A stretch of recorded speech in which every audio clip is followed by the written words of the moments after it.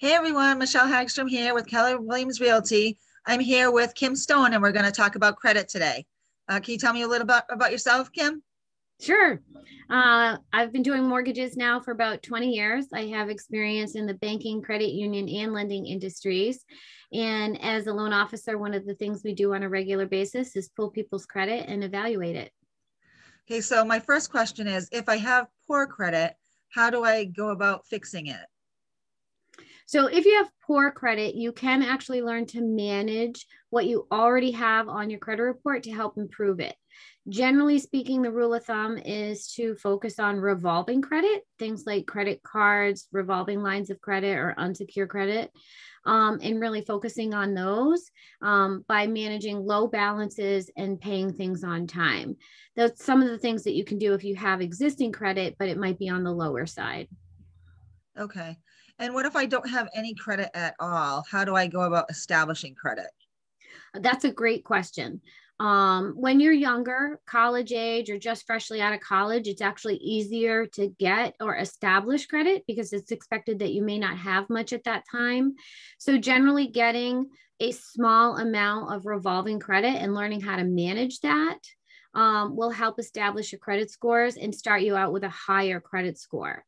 Um, as you get older, it can sometimes be a little bit more challenging because that time frame for expecting to establish new credit can be harder.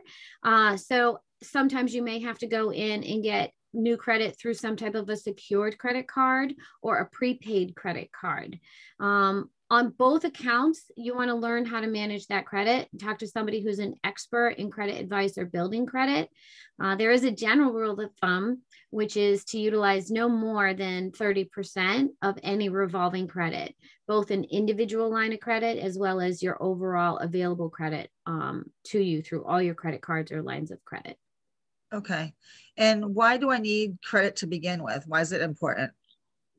That's a great question. I know a lot of people really like to be able to handle things by paying cash or having the funds available. But in the world today, more and more people find that down the road, they're going to need to have some type of a credit to get what they want, whether it's a purchase of a home or a car or even student loans. You have to have established credit.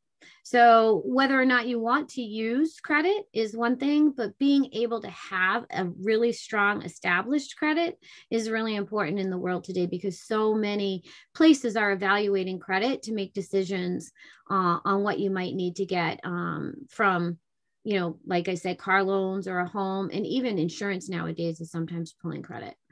Okay. Well, thank you so much, Kim, for giving us a little bit insight into credit. Thank you so much for having me. All And good right. luck with all your credit work. Take care. Have a good one.